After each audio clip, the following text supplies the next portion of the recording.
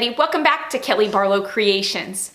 If you're new to my channel and you're stopping by for the first time, thank you for stopping by, welcome to my channel. Stick around a while by clicking that red button for more crafting on a budget, more everything on a budget videos to come. And if you click it again when the bell appears, YouTube should notify you every time I upload a new video, depending on the option that you choose in the drop-down menu of the bell.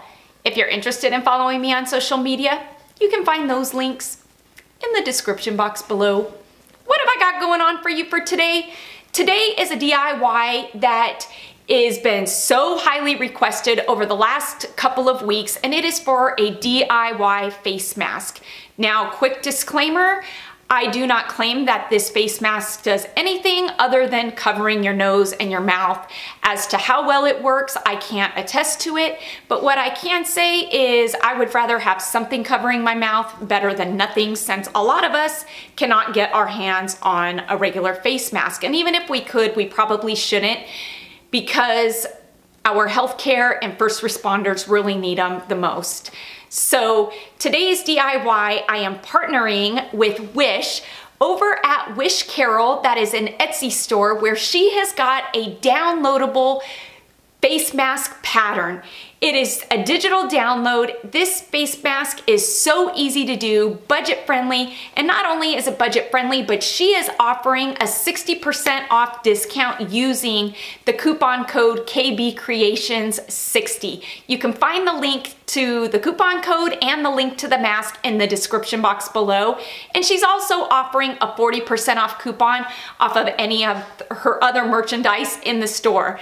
Thank you so much, WishKaril, for partnering and collaborating with me to do this DIY today. I think that your face mask pattern is very usable, it's very accessible, and I think that that's something that is very helpful to a lot of people right now who are hunkering down at home. And so the fact that you can just download it, you can print it out and cut it out, or you can download it, send it to your Cricut and have your Cricut cut it out is amazing. And when you buy this downloadable version, you're gonna get a pattern for an adult face mask and a child's face mask. And so it's one that you can reuse multiple times. And so that's what's great about it. And like I said, you can find the link to that in the description box below. For those of you who are new to my channel or my regular subscribers, I do have a challenge for you that I will be bringing to you at the end of this video. For those that are new to my channel, I'm gonna jump into this DIY and show you just how easy it is to make this face mask. Let's get to it. Alrighty, so getting started, I went ahead and used my Cricut to cut out the template patterns because I had it out. This here is the child size. Fit Allie perfectly, and this is the adult size. This is a universal size, so it's gonna be kind of a one size fits all. And this one here is the downloadable digital copy that you just print and cut. The fabric that I'll be using today is this firefighter fabric that I picked up to make a quilt out of for Jeff, but since masks are much needed for our first responders, I felt like this was a good fabric to use for that. I also have this, I guess, muslin fabric that I had been using for heating pads, and so I'm gonna use this as well. When looking at this pattern, you're gonna see that you have this round side here. This is the center of your face, the seam that's gonna go down your nose to your chin. Then you've got this flat side here. This is where the strings or the elastic will go that will wrap around your ear. For each face mask, you're going to need to cut out 4 of this template. Now, because I'm making my face masks reversible, I'll be tracing and cutting out 2 of this patterned fabric that I have here and 2 of the tan fabric. When tracing and cutting out your fabric, when you're using a printed one, you want to make sure that the back bad side of your fabrics are touching, are face to face, so that way the good sides are on the top and on the bottom, if that makes any sense. And that way you'll get the right outcome when you go to sew your fabric together. And so again, I need 2 more of this template, and this is gonna be the inside of the face mask or the outside, depending on who it is that's wearing it and if they feel like having a print or no print. So this is what you should be left with before sewing 2 of each fabric. Now I'm gonna take my printed fabric and I'm gonna place the pattern side, the good side of the fabric, face to face. On this rounded edge here, this is where we're going to sew it together on each fabric. You're gonna be sewing the two pieces together right along this edge. And so I'm just using a white thread. If you have coordinating thread, go for it. I'm just using what I have in my stash. I really made no trip to the store because I am kind of a fabric hoarder and thread hoarder. I had so much fabric and thread that is now coming into good use.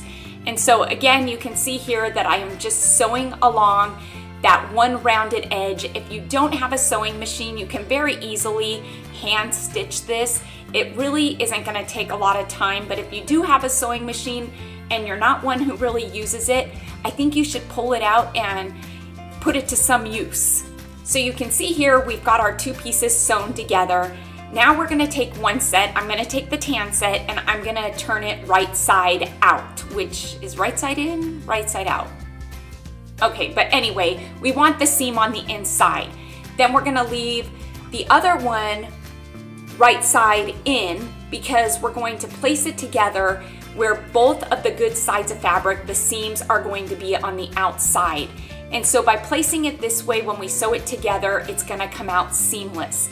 When placing it together, you really just wanna make sure that your edges line up, that that middle seam there lines up and everything will come out nicely. And because we're using a template, it's gonna come out perfect. We're gonna go ahead and sew these outside edges on both sides, but this side edge here where the strings are gonna go, you don't wanna sew those, leave those open. I gotta tell you all, I don't really do sewing videos all that much because I feel like it's really hard to explain when doing a voiceover. And so please be patient with me. You can really see what I'm doing here. That's why I really wanted to show me sewing it as well, so you could actually see where I'm sewing and how I'm sewing it. This is one of those projects that I really like to do because to me, it feels good to help. Sitting here at home, you know, just trying to find things to do, I feel helpless. And so I feel like by digging into my stash and putting some of my fabric to good use, I feel like I'm doing somebody some good somewhere. And so that always feels really good. And like I said, if you don't have a sewing machine, you could very easily hand sew these and just do a couple of them, and I guarantee it's gonna make you feel good. And so this here is what you should be left with, both sides sewn together just like so, leaving like a 1/4 inch, I think, seam allowance there on each side. Now we're just gonna turn it right side out, right side in. Somebody tell me, is it right side? It's right side out because right side in would be inside out. So yeah, now we're gonna turn it right side out. And so when we pull this out, we're gonna have a nicely finished piece where none of our seams show and it's looking amazing. And this is what you should be left with. We are almost done. This really is easy to do. I like to take an iron and just kind of flatten down those seams and press it and make everything nice and flat because I just feel like it's easier to work with when doing this last step. You could really get creative with the fabric, and like I said, this is reversible, so it's very easy to use two different styles of fabric, but because these are for the firefighters, I kind of wanted to use coordinating fabric.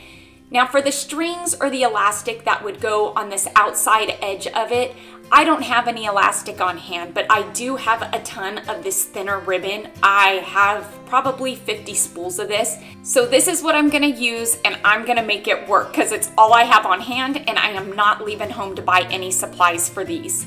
Now you're gonna take these outside edges and you're just gonna fold them in. You can fold them in a lot or a little. That is going to be the basis of how long your mask is. Once I've got my edges folded in, I like to take an iron and just kind of crease those seams, crease those edges, because when you go to sew it with the string or the elastic in it, it makes it a lot easier. Then I'm just gonna take my ribbon and I'm gonna place it in between the two pieces. Now you're gonna need 2 long strings for each side. And so once I've got my strings in place, I'm gonna go ahead and just sew right along this edge. And you're gonna do that to both sides of your mask.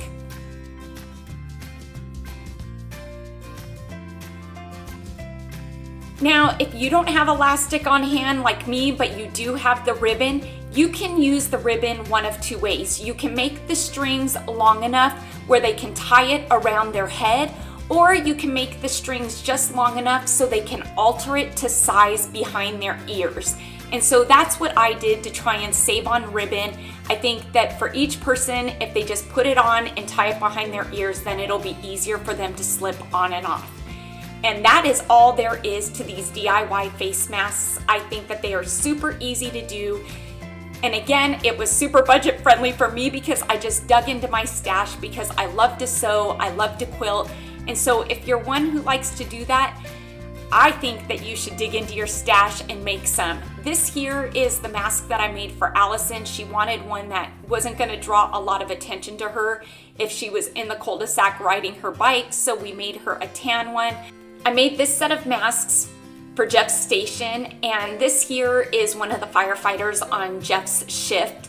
She has a nurse friend that works at one of the local hospitals in our area, and so I made a few extra for her to give to her nurse friend so her nurse friend could hand them out to the doctors, to the nurses, to the patients, to the janitorial staff who is working really hard to disinfect and keep the hospital clean for those who need to go. And I think every morning I'm just gonna make 5 or 10 of these masks. I'm gonna send them off to work with Jeff and let them distribute them to those who need them. I told you this face mask is so easy to do, and really it's gonna take you maybe a half an hour to make one of them, if that. Once you do the first one, you really get into the swing of it, and I think that I had put one together within 15 or 20 minutes, and so it was so easy to do, budget friendly. Like I said, it was accessible.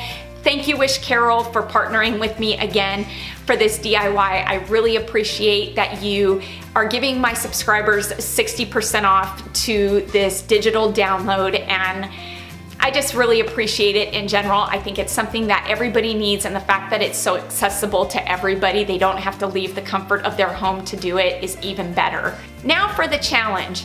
I am challenging either those who are new to my channel or my regular subscribers to make as many face masks as you can and donate them. Either donate them to our healthcare workers, our first responders, people at the grocery store, maybe people at fast food places, our mail people, all of those people that are really staying at work, that deserve to be acknowledged, that are bringing us some of the essentials that we need to keep going in life.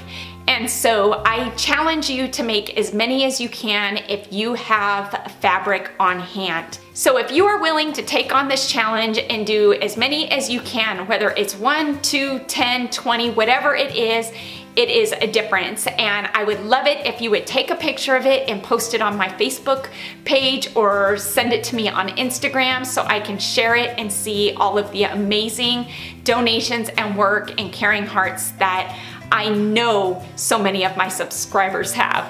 I hope you all enjoyed today's face mask DIY and found it useful. Please make sure to give this video a thumbs up, and let's get this video to 5,000 likes, because like I always say, each and every one of your thumbs up and those comments that you do leave down below, they really do help my channel to grow, and it helps YouTube to notice me just a bit more. And don't forget, you can find the link to WishKaril's Etsy store in the description box, where you will receive 60% off the digital download using the KB Creations 60 coupon code.